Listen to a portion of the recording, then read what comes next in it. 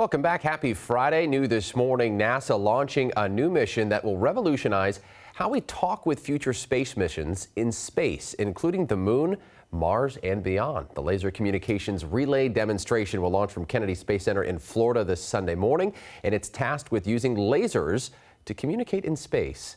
Can't help but think of Dr. Evil here. NASA Chief Engineer Jeffrey Sheehy joining us live from NASA this morning. Thanks so much for being with us. Lasers in space. Sounds kind of like science fiction. Tell us about the mission and what it would be testing. Right. Well, it's a new technology. We're going to be using lasers, as you mentioned, to carry the data from a spacecraft to the ground. So the data will be transmitted from the ground to the spacecraft and the spacecraft to the ground using the laser terminals that you see there in the image.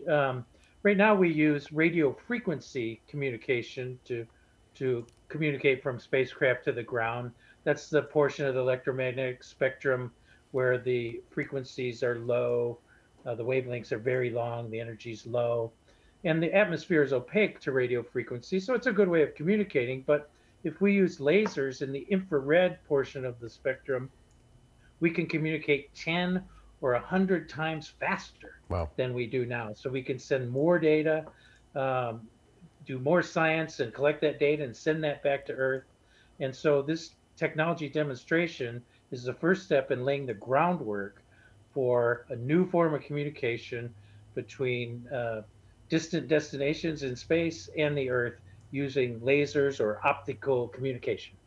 Yeah, it's kind of like upgrading the dial-up modem, I suppose, from radio frequencies. Yeah, I remember the days when I had a 1200 baud modem, in the early days, and then I went to NASA Ames Research Center as a postdoctoral fellow, and they gave me a 9600 baud modem, and it felt like, wow, this is amazing. I could communicate, 6 times faster or 7 times faster than I was before.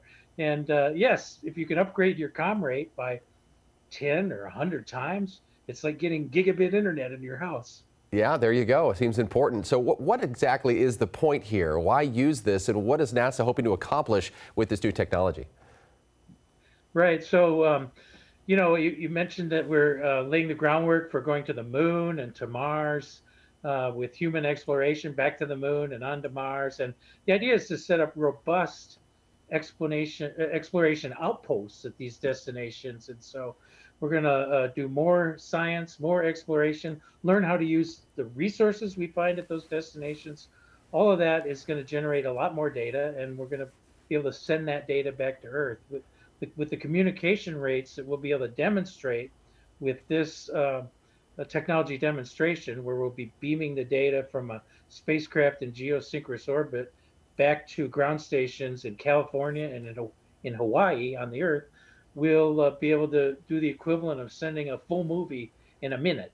So very high data rate. The other great feature is the size, weight, and power, what spacecraft people call the SWAP for the equipment is smaller than for the current communications equipment. And so any amount of space and weight you can save on the spacecraft allows you to put more instrumentation and more science, do more science with the spacecraft. Yeah, one new step closer to getting maybe man on Mars someday. We'll be watching for this launch Sunday morning.